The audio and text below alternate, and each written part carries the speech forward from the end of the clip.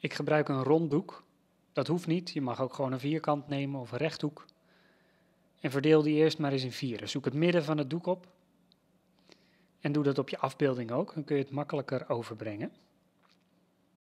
Zo zie je ook waar bijvoorbeeld de bovenkant van de kop zit ten opzichte van de verdeling van je foto en van je doek.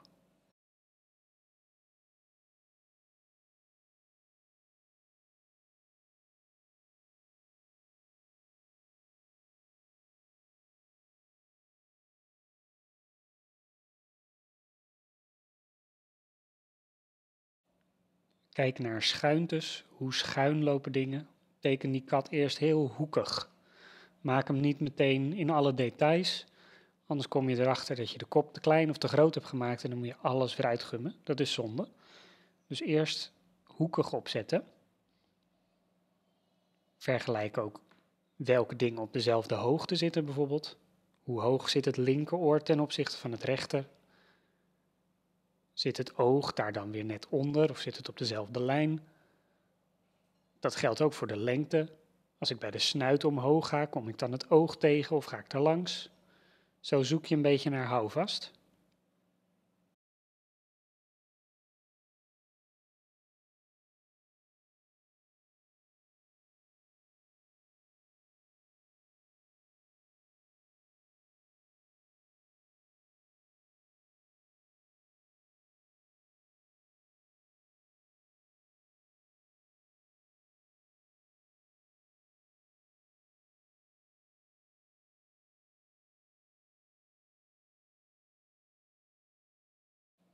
Zoek naar dingen die even groot zijn. Bij mij is de bovenkant van de kop tot bijna de kin net zo groot als de onderkant van zijn lijf. Van kin tot aan de onderkant van het doek. Dat hoeft bij jou niet zo te zijn, omdat ik de foto rond heb bijgesneden. Dus zoek naar houvast.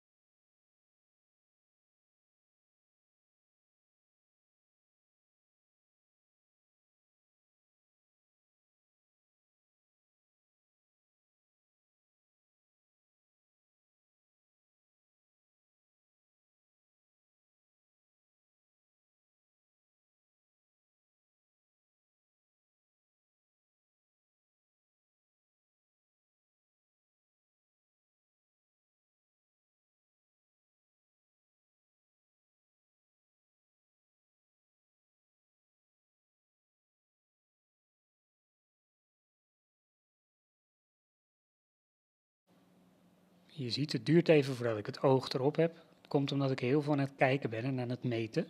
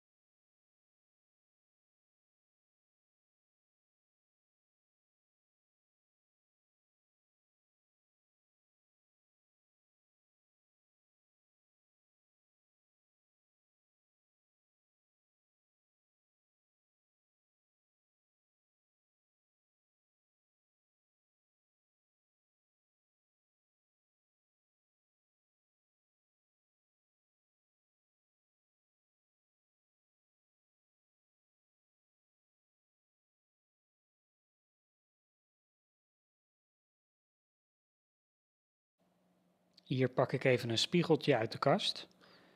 Dan kan je door het spiegeltje naar je werk kijken, naar je tekening.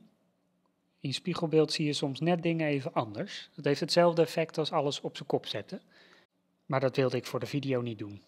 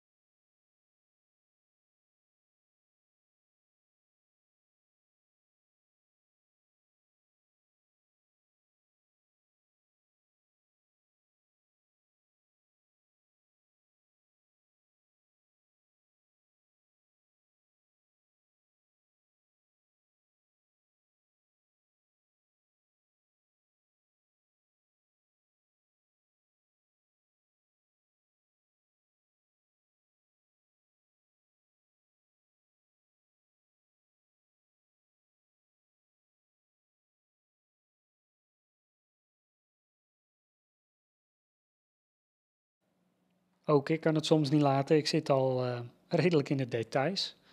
Grote kans dat er straks iets fout gaat.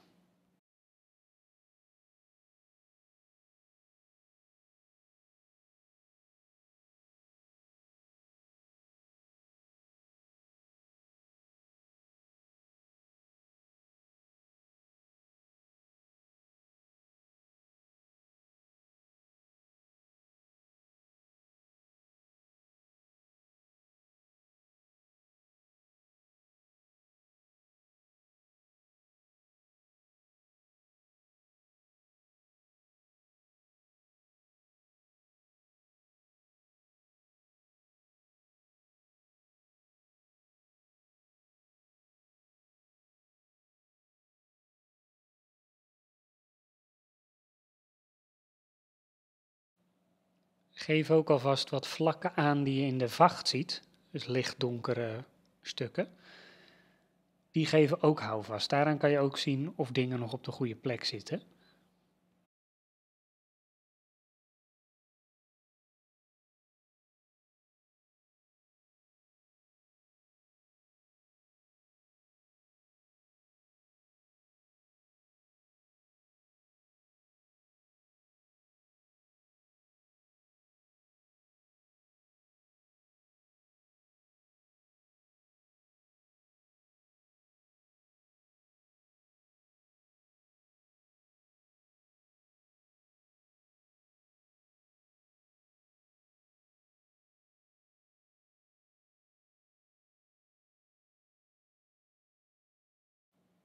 En zoals gezegd, met het vlak onder zijn oog die ik er nu in heb gezet, zie ik dat dat vrij groot is. Dus meet ik het oog na, blijkt die te klein te zijn. Dus dan moeten we hem weer opschuiven.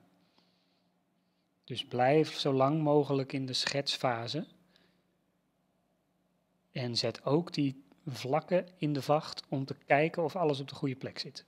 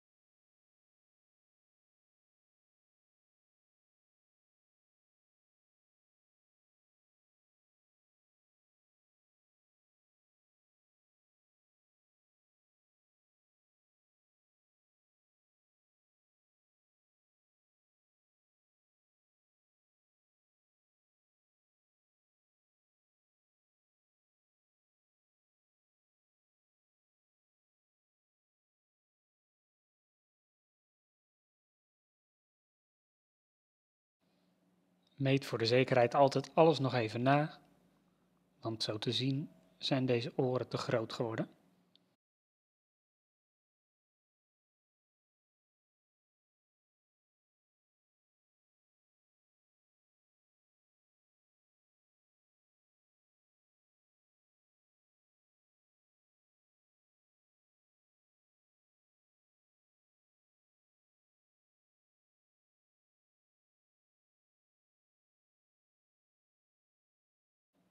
We werken met het Zorn palet, die we gebruikt hebben in de themales met huidskleuren. Voor degenen die die nog niet hebben, ik ga een foto in de bijlage erbij stoppen van de kaart die je daarachter ziet. Dat is Titaanwit, Gele oker, Cadmiumrood donker of middel en Lampenzwart of ivoorzwart. Deze kleuren kun je eigenlijk vergelijken met de basiskleuren, dus rood, blauw en geel. Alleen in plaats van blauw gebruik je dan zwart en in plaats van geel gebruik je gele oker. Dit zorgt ervoor, omdat deze kleuren al wat vuiler zijn, om het zo te zeggen, dat je wat rustigere kleuren krijgt dan dat je alles zou mengen met de primaire kleuren. De eerste laag zetten we weer dun op, dus sterk verdund met terpentine. En ik begin met de achtergrond. En die meng ik voor de eerste laag uit zwart en wit.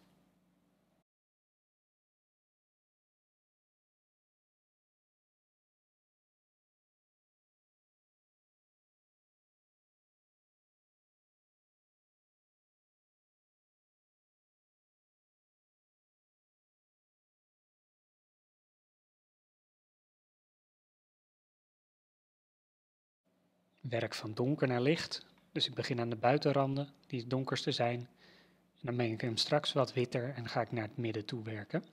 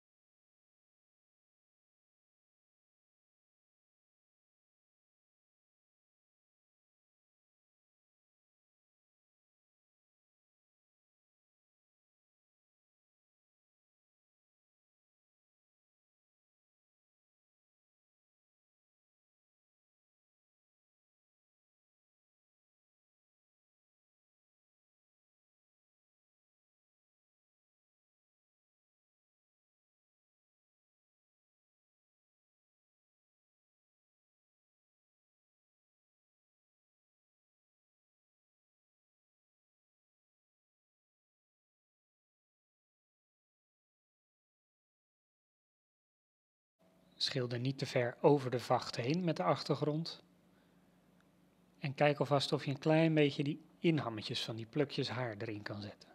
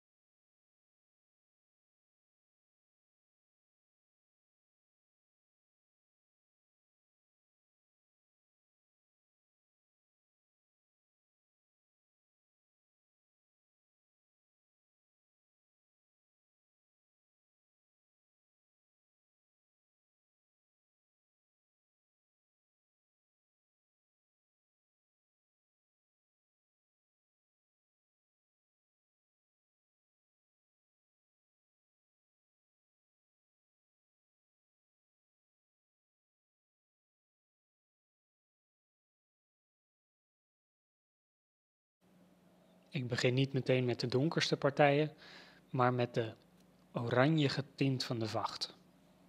Die meng ik dus uit gele oker en cadmiumrood en een heel klein beetje zwart om hem iets te vergrijzen, anders is die alsnog wat te fel, en een beetje titaanwit. Eigenlijk alles dus.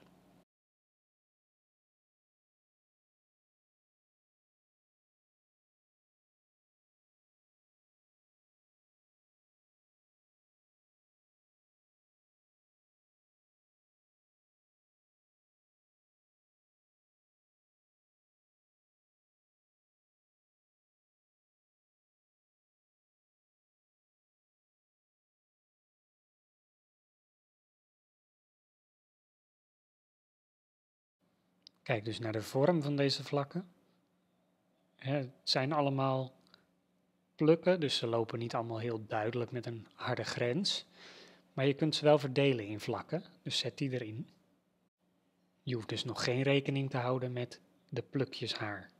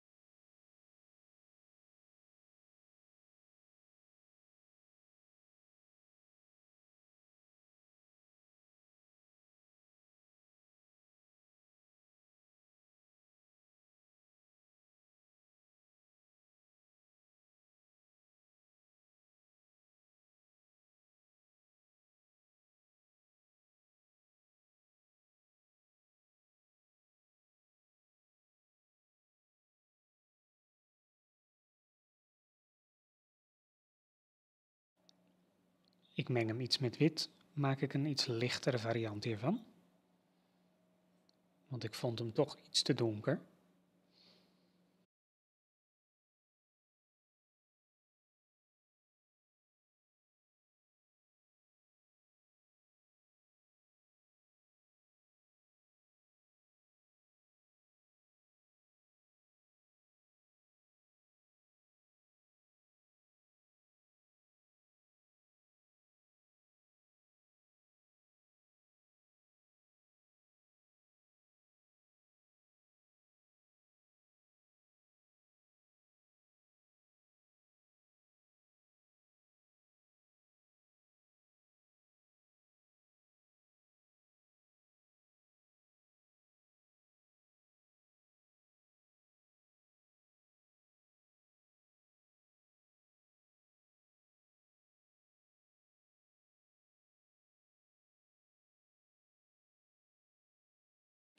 Laat je vooral niet opjagen door het snelle beeld, het is een beetje versneld. Neem de tijd, zorg dat alles op de goede plek staat, dat is belangrijk. Anders moet je later veel gaan schuiven en dat is onhandig.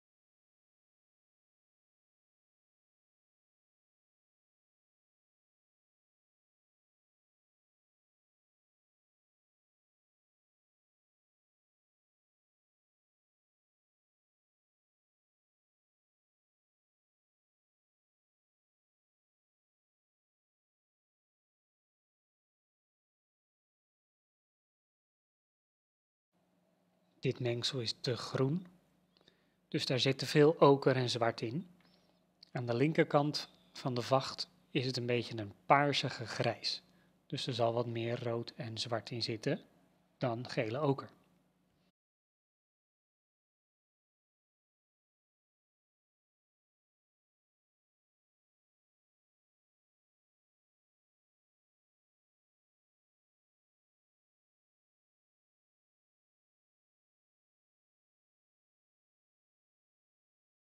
Geef alle donkere plekken aan, dus de schaduwen die onder de vacht vandaan komen. Die vacht bestaat uit lagen en je kijkt er soms tussendoor en daar ontstaan donkere plekken. Zet die erin.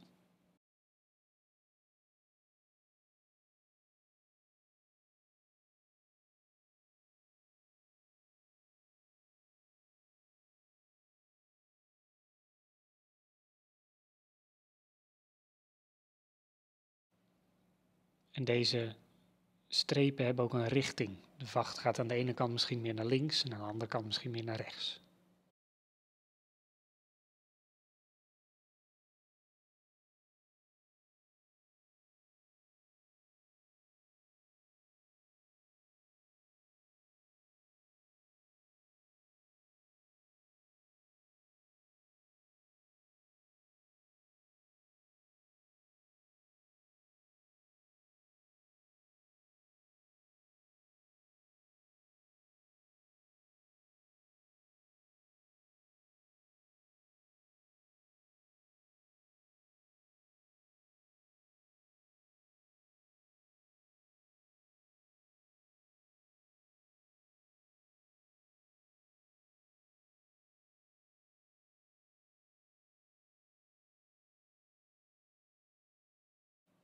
Met de vacht is het heel prettig om echt je kwasten apart te houden voor lichte kleuren en donkere kleuren.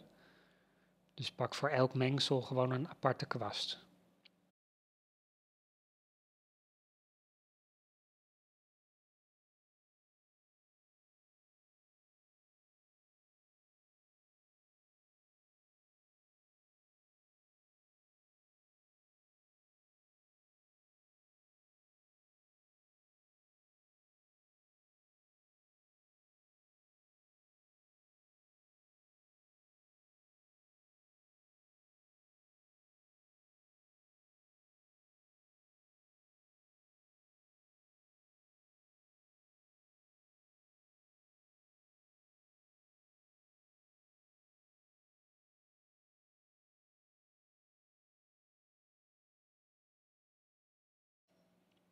Soms mengt er wat andere kleur doorheen op je doek, dat geeft niks.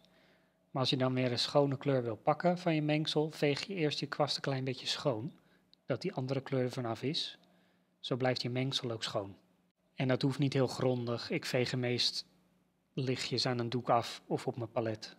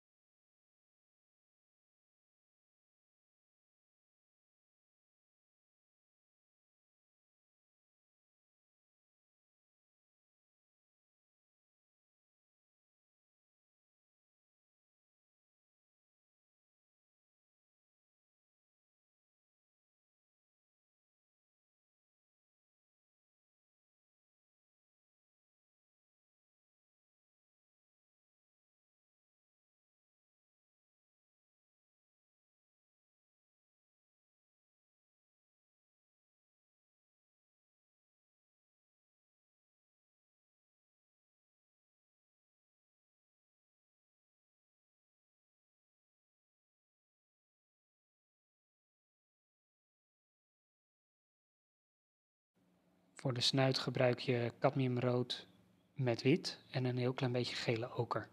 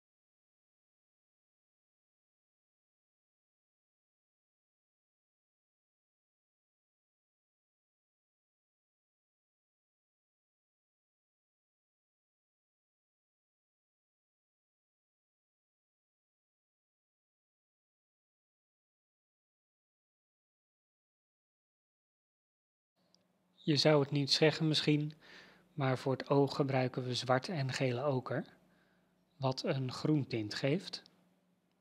En met wit kan je die iets lichter maken.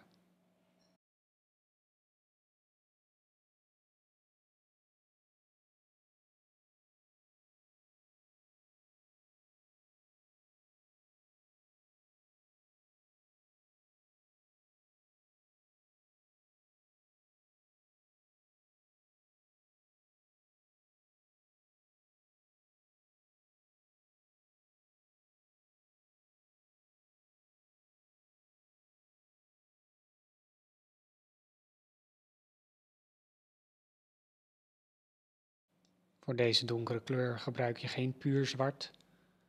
Er zit altijd wel iets rood en geel bij. Dat je een iets rijkere kleur krijgt. Zwart kan soms heel kil zijn als je dat puur uit de tube gebruikt.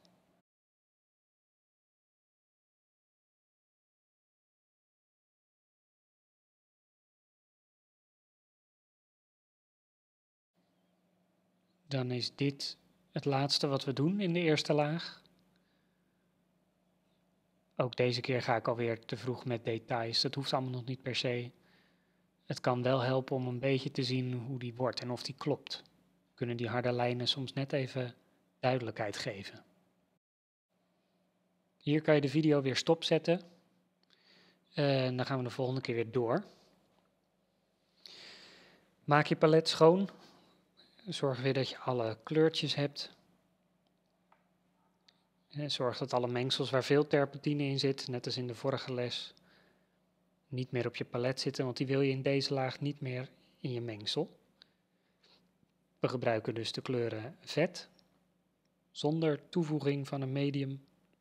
En als het heel stroef is, dat kan wel eens met Titaanwit, dat wat stroef wordt, dan kun je er een klein beetje medium bij doen.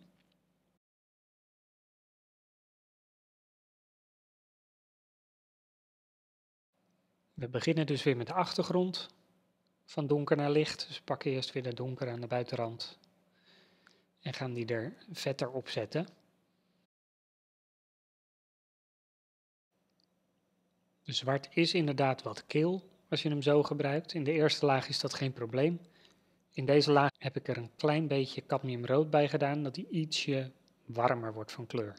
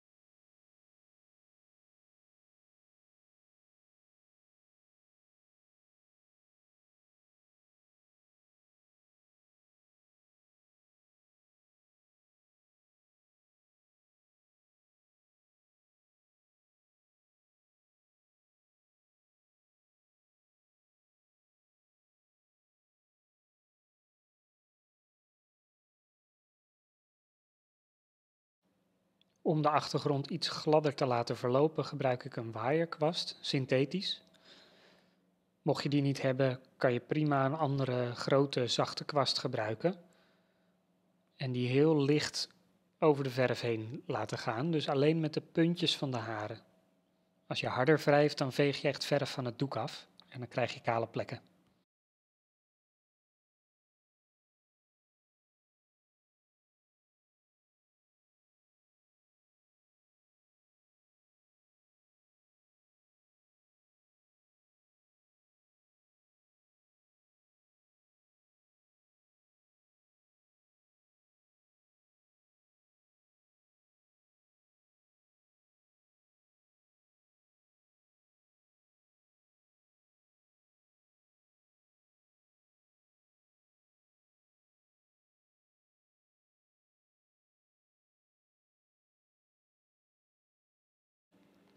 Deze laag begin ik wel met een hele donkere kleur. Uit rood, oker en zwart. Ik ben op zoek naar een diep warmbruine kleur.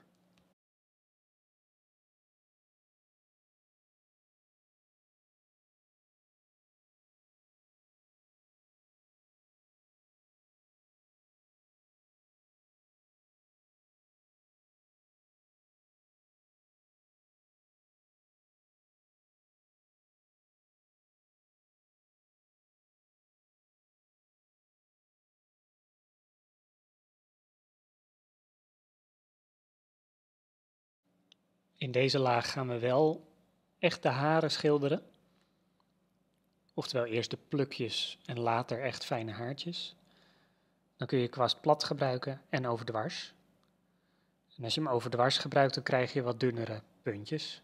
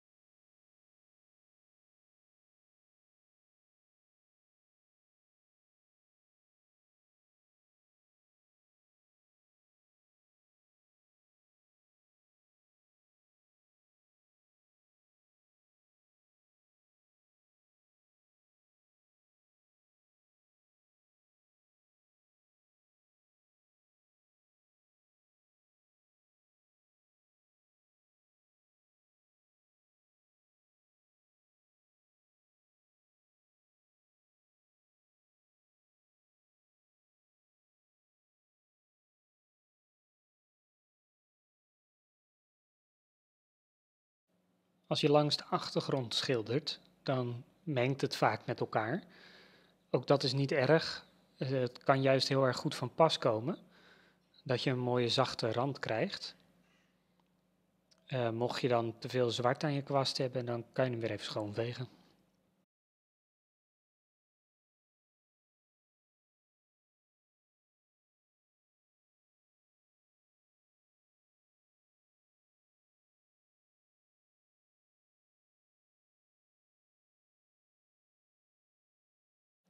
Als je alle donkere hebt gehad, ga je weer naar een iets lichtere tint. Dus die maak ik wat oranje. Dus die heeft wat meer rood en geel in zich en wat wit.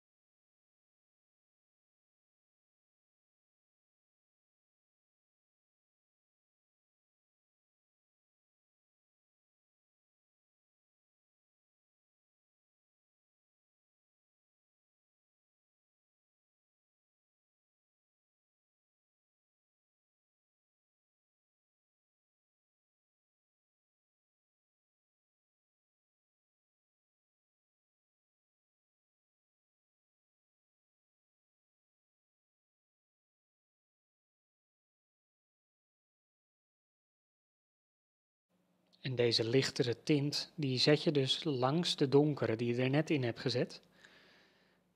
En soms er ook overheen, waardoor die donkere er meer achter komen te liggen. Dus met een vacht of met haar schilder je dus van achter naar voren. Het donkere ligt onderop en steeds lichtere haren komen daar bovenop te liggen.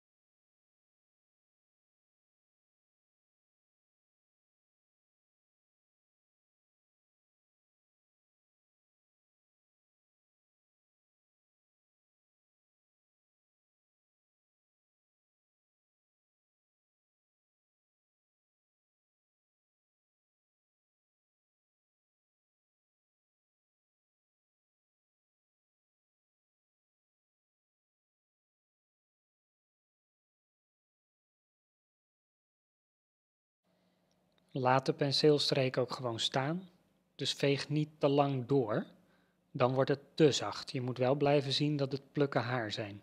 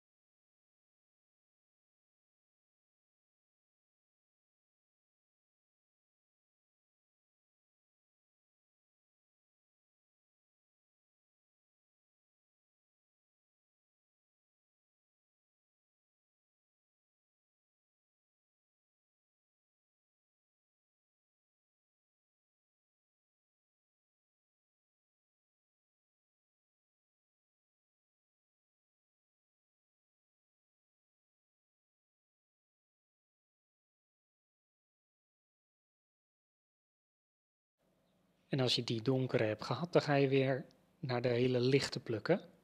Ik gebruik nog geen puur wit. Er zit een klein beetje gele oker bij. En misschien wat rood, maar heel minimaal.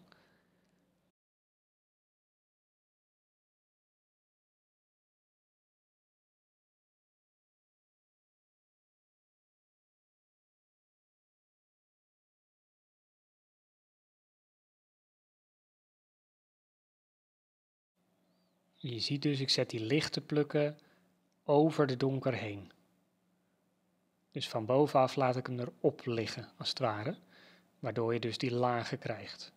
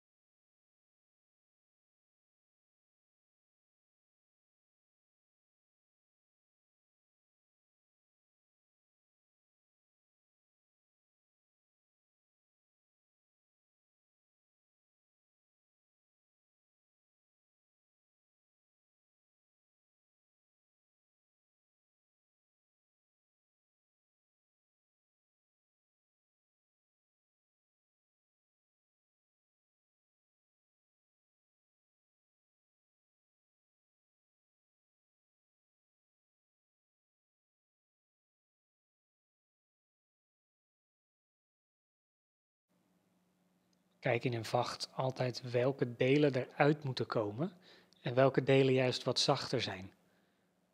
Als basis maak ik nu zeker linksonder een hele zachte ondergrond, dus ik veeg het lekker in elkaar. Maar zeker aan de rechterkant, dus onder zijn kin, daar heb je juist veel duidelijkere plekken. Waar wil je de aandacht op hebben?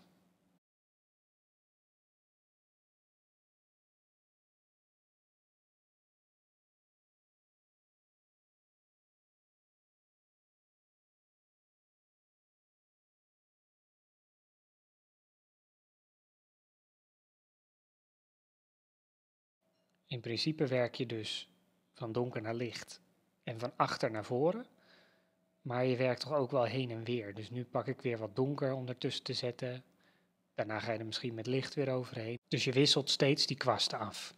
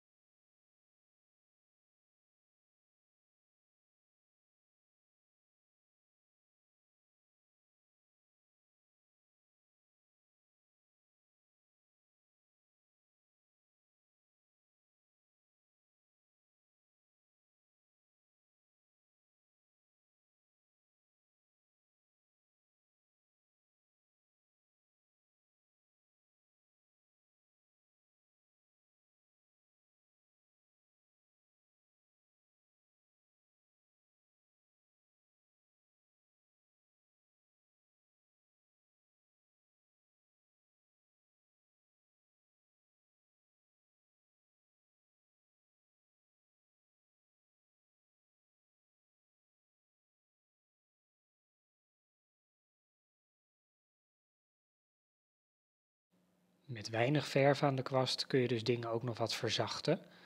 En dat doe ik eigenlijk vooral in de overgangetjes van donker naar licht.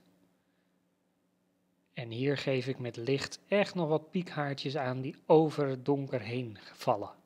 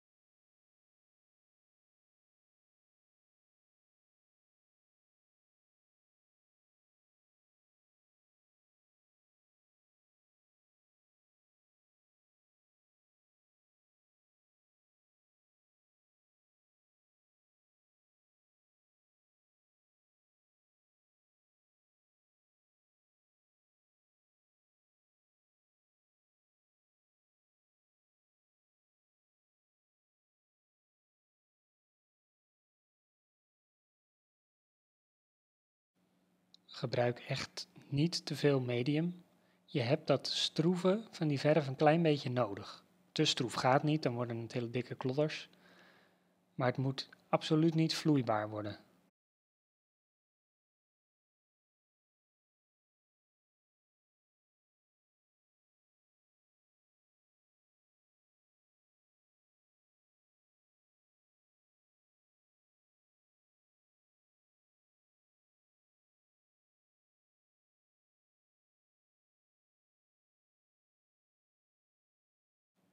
Ook in die ruimte tussen die donkere banen van de snorharen ga ik niet met de richting mee, van rechts naar links, één streep, maar blijf ik daartussen ook in de richting van de vacht schilderen, zodat je toch het idee van die haartjes krijgt.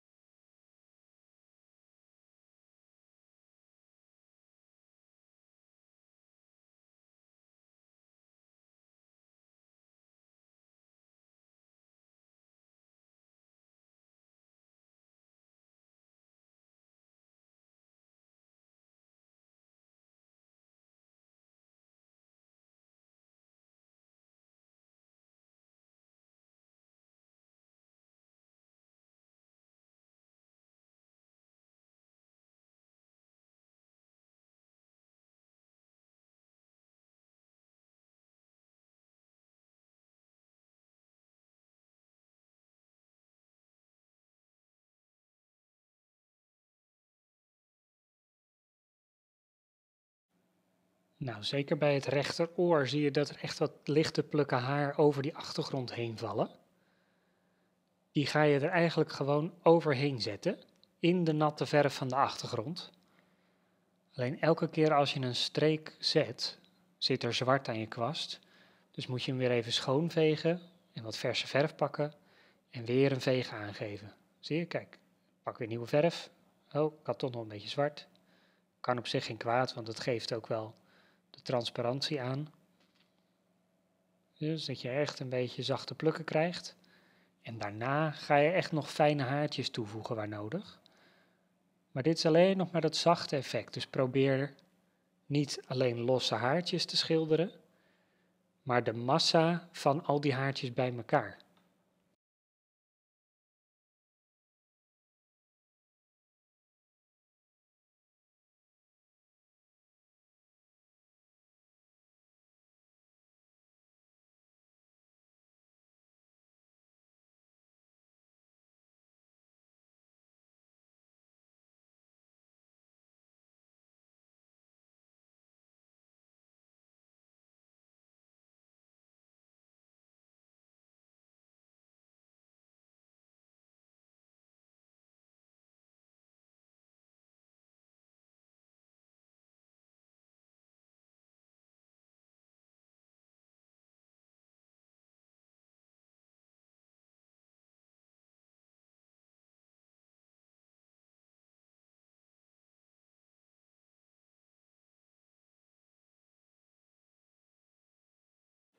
De binnenkant van dit oor is net als de linkerkant van de vacht wat paars-grijzer, omdat je door die dunne huid van dat oor zie je bloed stromen, waardoor het een beetje een rooiere tint meekrijgt.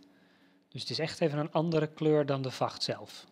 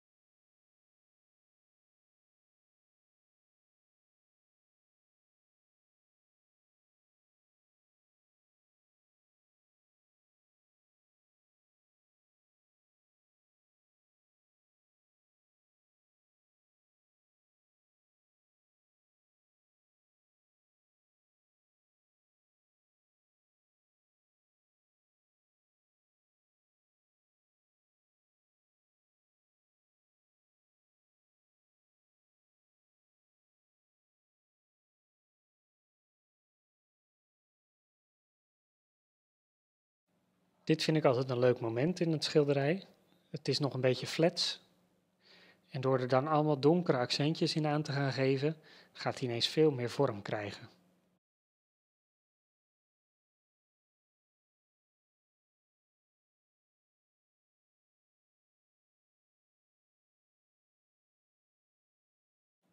En dus overal waar je weer tussen die vacht doorkijkt, zet je hem net wat donkerder aan. Dat kun je op de foto goed zien.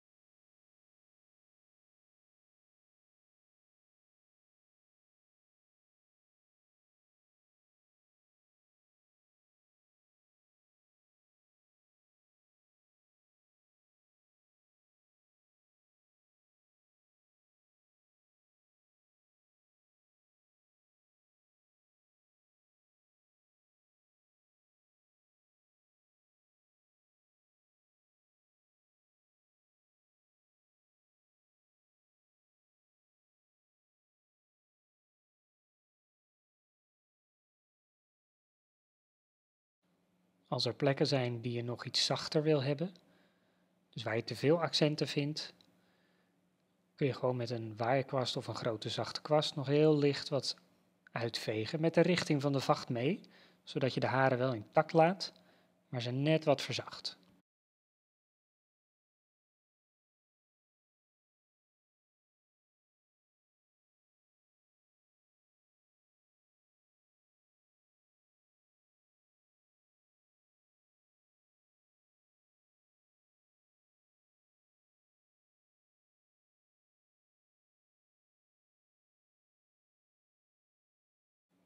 Nu kijk je dus echt van waar wil ik nog kleine piekhaartjes, waar moet net een klein schaduwtje of net wat hooglichtjes. Echt de finishing touch op gaan zoeken.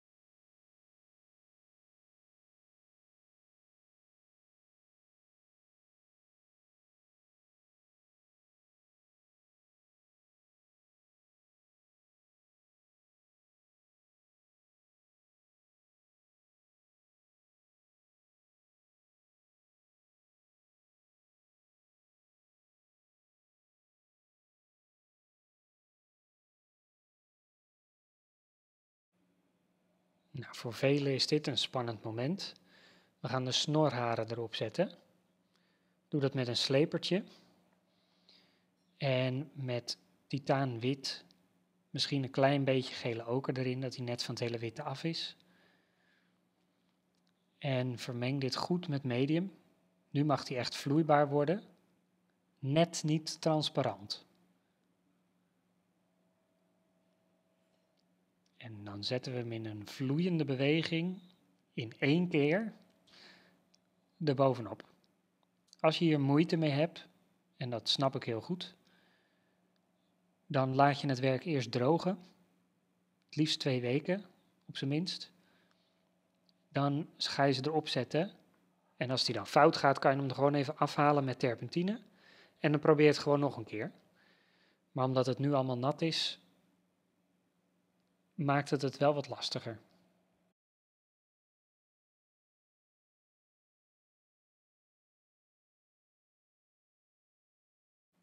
Voordeel is wel, nu het nat is, dat het ook een zachter effect krijgt. Als je het op droge verf aanbrengt, kan het ook heel hard worden en er echt letterlijk bovenop komen te liggen.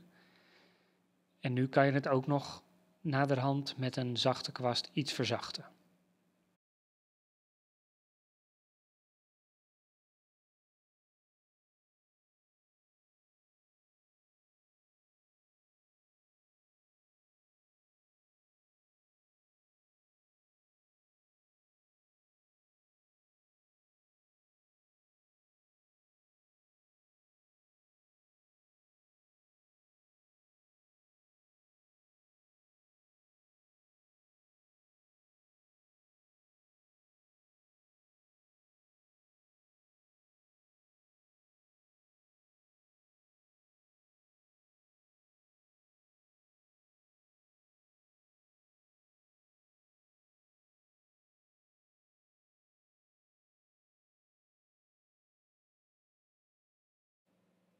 Ik versterk nog iets de donkere kleur van de achtergrond om het iets sterker te maken.